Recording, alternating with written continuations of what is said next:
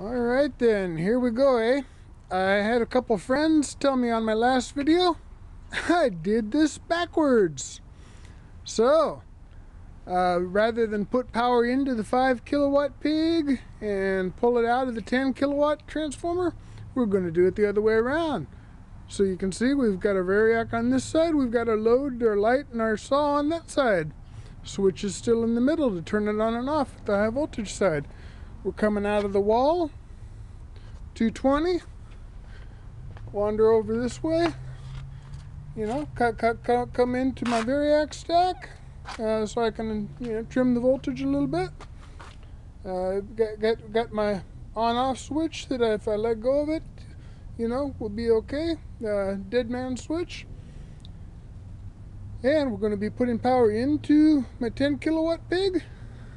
Come out of that, we have this big on-off switch for the high voltage, and just so I can turn off the secondary side, the 5 kilowatt transformer.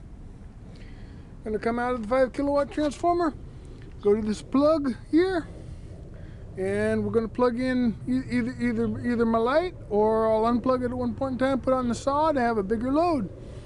Have these 2 meters.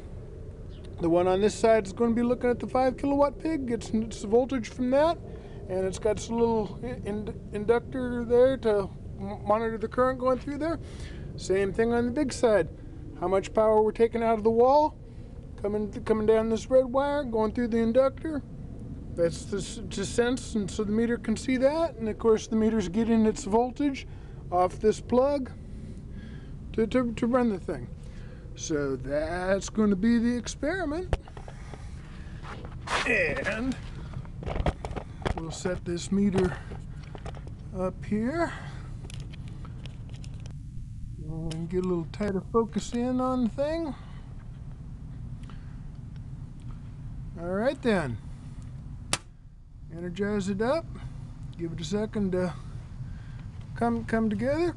You can see that to energize the 10 kilowatt transformer, it's reading 52, 47. So say, and of course it's 0.050 kilowatts. So that's saying it takes about 50 watts to energize that bigger pole transformer, the 10 kilowatt side. And of course it's drawing 0.25 amps out of the wall. That equals 0.26 kilowatt hours, and we're putting 234.6 volts into that side.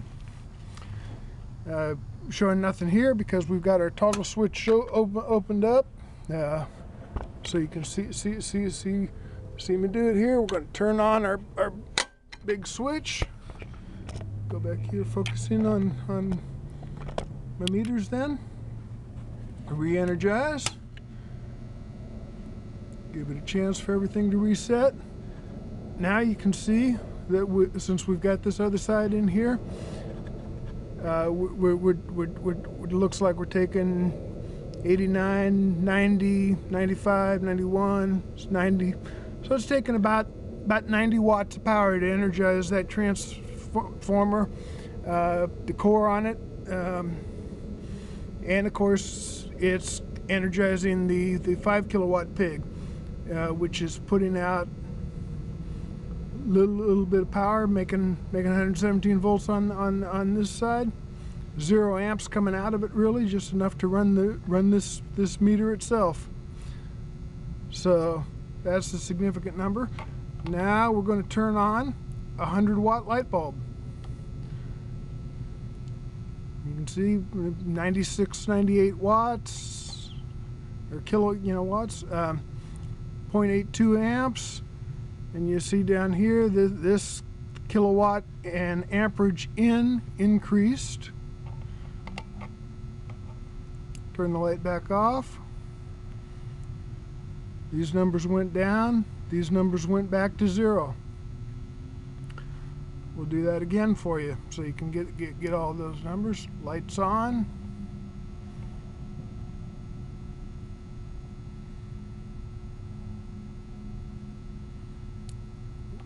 And lights back off. Give it a second to reset.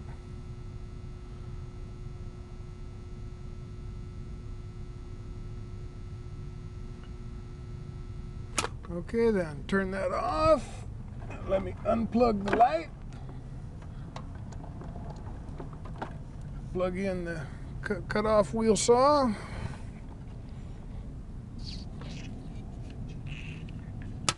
Okay, energize the whole thing again.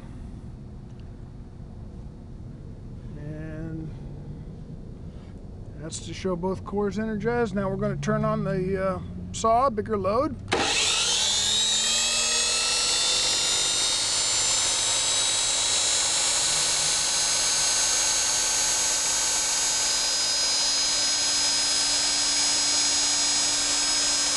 Taking about 500 watts.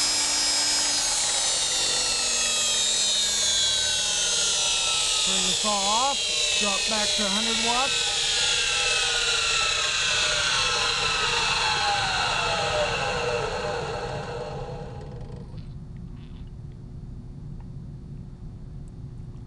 And there you go. Turn off the high voltage to the 5 kilowatt transformer and turn off this one. Well, there you go then.